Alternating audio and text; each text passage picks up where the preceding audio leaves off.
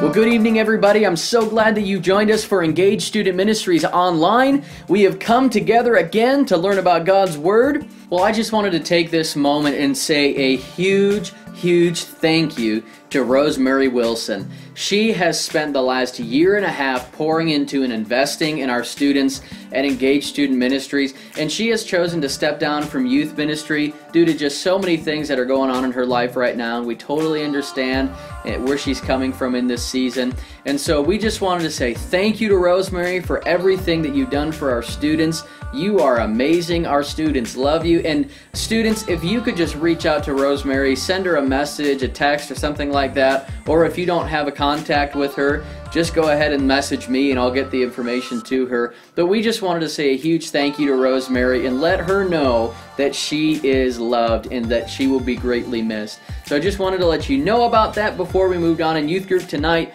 because she is so very important to us and so vital in our youth ministry, and wanted to just let everyone know about that.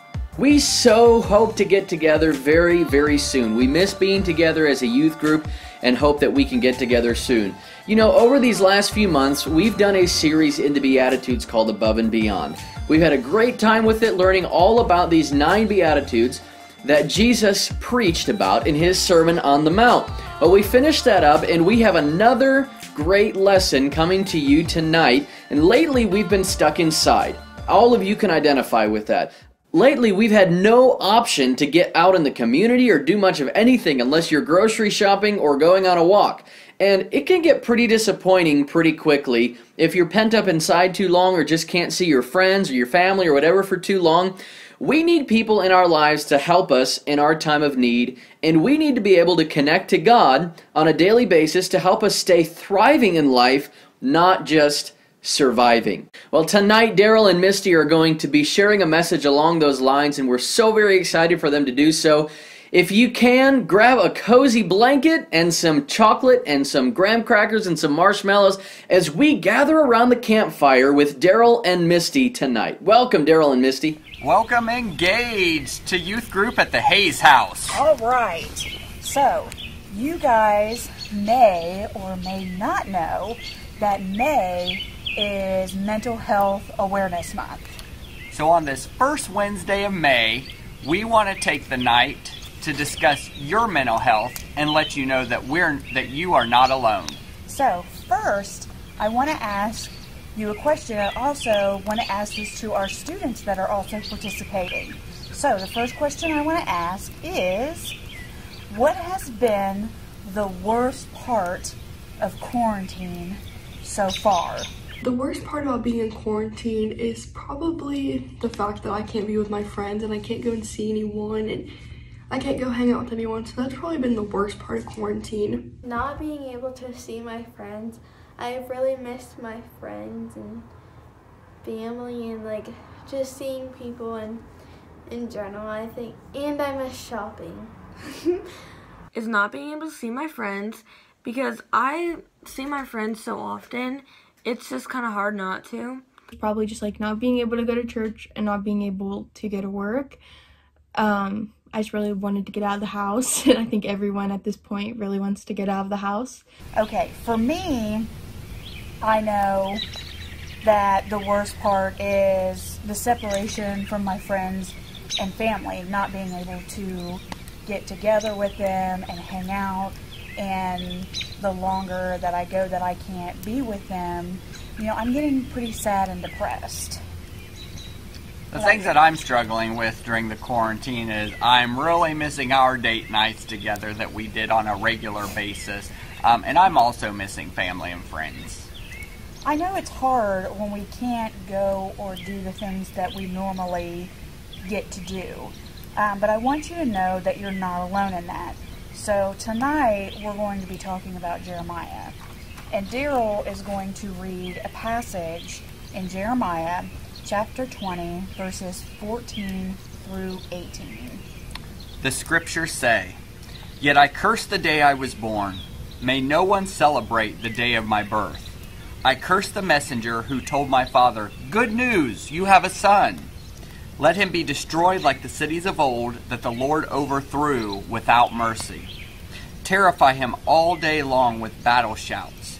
because he did not kill me at birth. Oh, that I have died in my mother's womb, that her body had been my grave. Why was I ever born? My entire life has been filled with trouble, sorrow, and shame. You see, just like Jeremiah, we've all been there, and we've all asked the question, God, why am I here on this earth? Now, to understand why Jeremiah is feeling this way, we're going to look a little deeper into the situation of what he's dealing with. You see, Jeremiah, also known as the weeping prophet, suffered from rejection by people he reached out to and by people he loved. God called him to preach, but had forbidden him to marry and have children. He lived alone, ministered alone, was poor, ridiculed, and rejected. So let me ask you and our students this. Here's another question. Have you felt alone during this quarantine that we've been going through? Have I felt alone during this time of quarantine? Yeah, a little bit. Especially not being able to go see people and hang out with people and my friends and stuff. It's been a little lonely. Sometimes I feel alone during quarantine. Not a lot, but I mean, sometimes we just have our days where we just feel alone.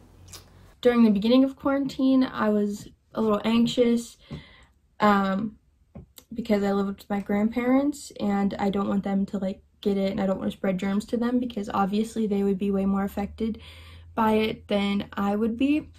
I felt alone during quarantine because, like I said, I'm so used to seeing my friends on a regular basis, and it's kind of weird not seeing them all the time because I've been seeing them my whole life. It's kind of weird.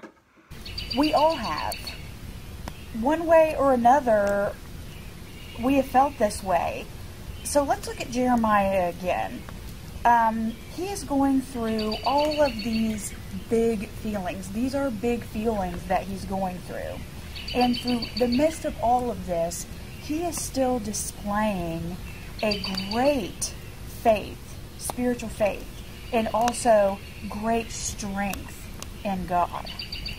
And he's just being honest about how he's feeling during all of this. Which is what we all need to be doing, not just now, but always. Be honest with yourself, be honest with your parents, and above all else, be honest with God. And then we have a third question that we want to ask you. Sorry. How hard is it for you to be honest about your feelings? Depending on the situation, I guess. It can be tough and it cannot be. I guess I've always been a super open person about everything, but it kind of just depends on the subject. Some things are a little more touchy than others. Sometimes it is hard for me to express how I feel or my feelings because, I don't know, sometimes I just don't want to tell somebody, but it's really good to tell somebody so that there's Willow. So it's just good to tell somebody, but it is hard sometimes for me.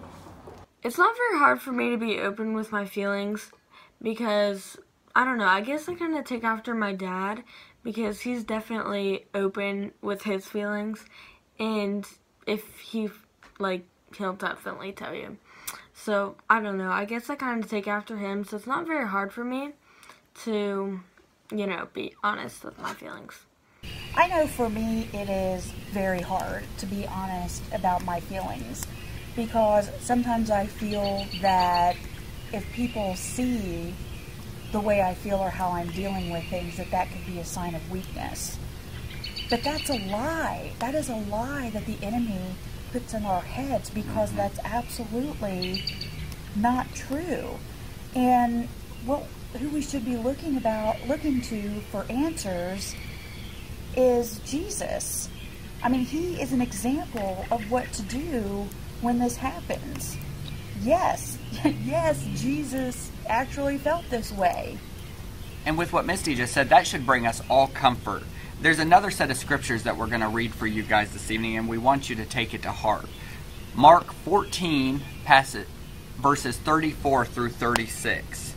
It says, He told them, My soul is crushed with grief to the point of death. Stay here and keep watch with me. He went on a little further and fell to the ground. He prayed that if it were possible, the awful hour awaiting him might pass him by. Abba, Father, he cried out, everything is possible for you. Please take this cup of suffering away from me. Yet, I want your will to be done, not mine.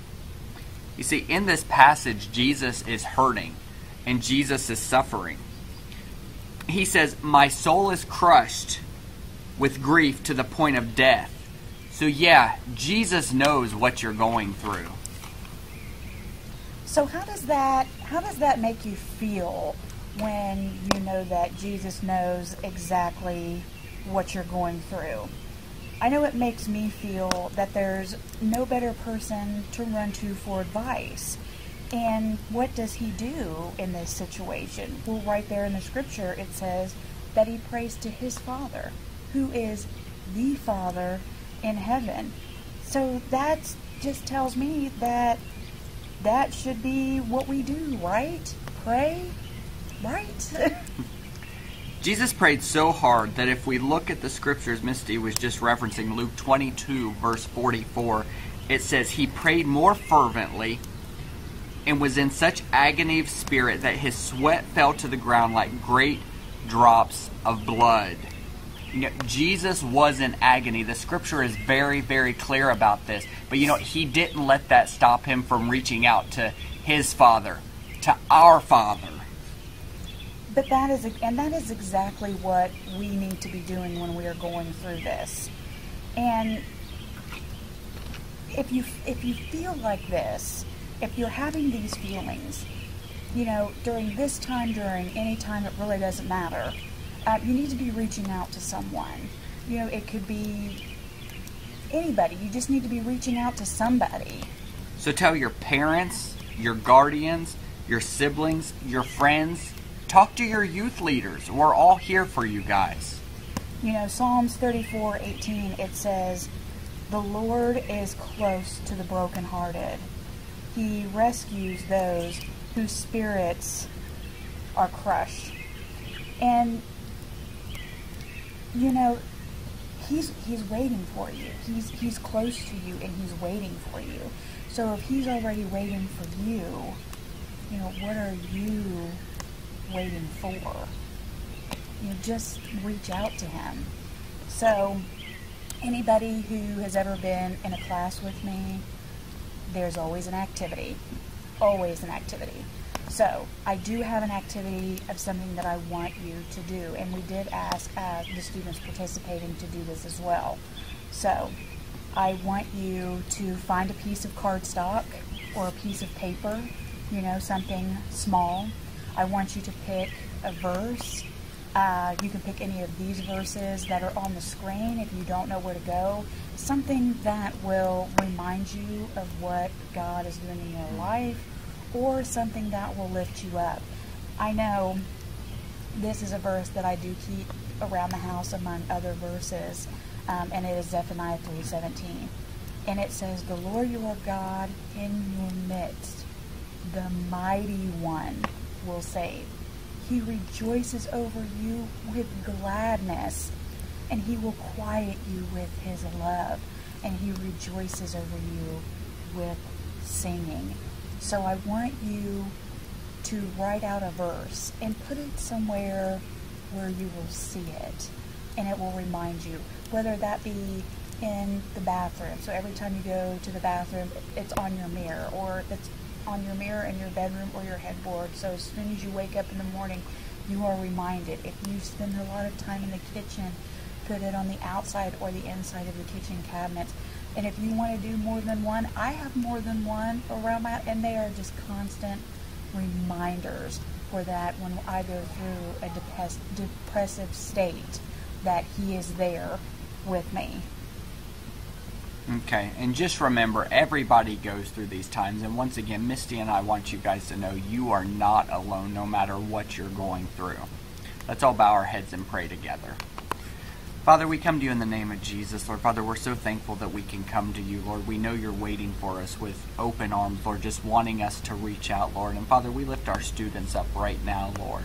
Whatever they're dealing with, Lord, Father, please just let them feel your presence. Let them know that you're there. Give them that reassurance that you can help them through this time, Lord. Father, they need reassurance that it's okay not to be okay, Lord, but they also need to know that as they deal with mental health issues, and whether it's during trying times like we're all dealing with right now, or whether it's just through standard stages of life, Lord, Father, they need to know that you're there and they can reach out to you, Lord. So, Father, please bring peace upon them tonight, Lord.